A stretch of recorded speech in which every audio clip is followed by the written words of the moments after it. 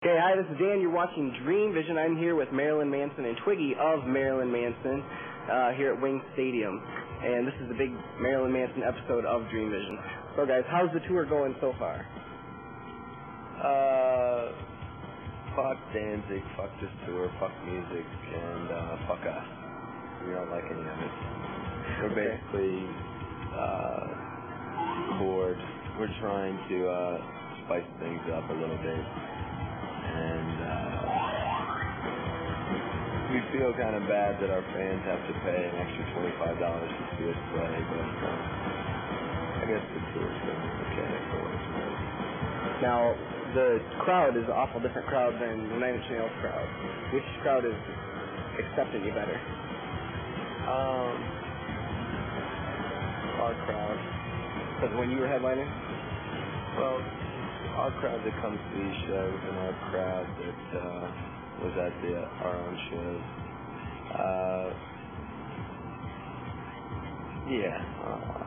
I don't know if there is any other crowd at these shows. There's a few inbred people that come out that will chant Danzig, but other than that. Yeah, I like the local security guys. They all want to kick my ass every night for spitting on them. So tonight I think we're going to try and get everyone to spit on me and then have to hit the security guards in the process. So after this, how long is this tour going on for? Maybe till tonight if we get kicked off. We keep trying every night, but it hasn't worked yet. It's scheduled until the 14th of May or something like that. And then after that, another big tour? Europe and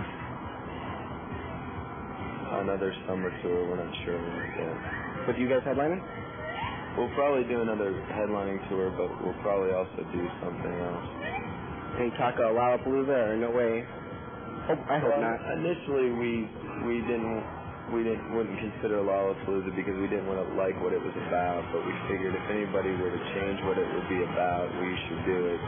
So if we do Lollapalooza, we'll make sure that we piss everyone off, burn the stage down, kill a lot of chickens, and offend women and minorities and ourselves along the way.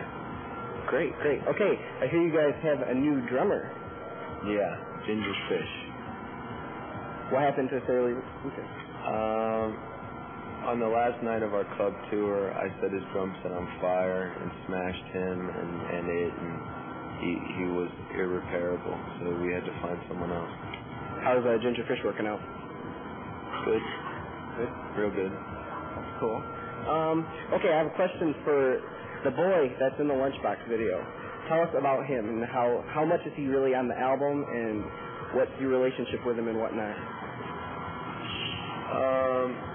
His name's Robert, and he's been a friend of ours for a couple years. He's 6 years old. We babysit him sometimes. He sings on My Monkey, and he talks on the beginning of Lunchbox, and he's in the video for Lunchbox. That's him also. And eventually we'll probably work with him some more in the future because we want to help his career. And when he's old enough, maybe we'll get him into a career in pornographic films or something like that. With Richard Kern directing, since they already know each other real tight. Exactly.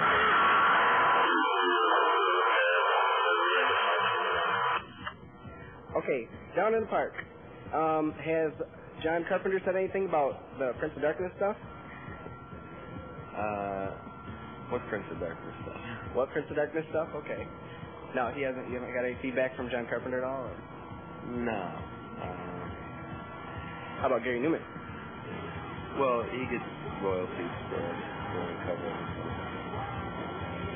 Have you heard good, bad from him otherwise? We haven't heard from him. I know he's making a new record, though. We've always liked that song. It was originally in the movie Times Square.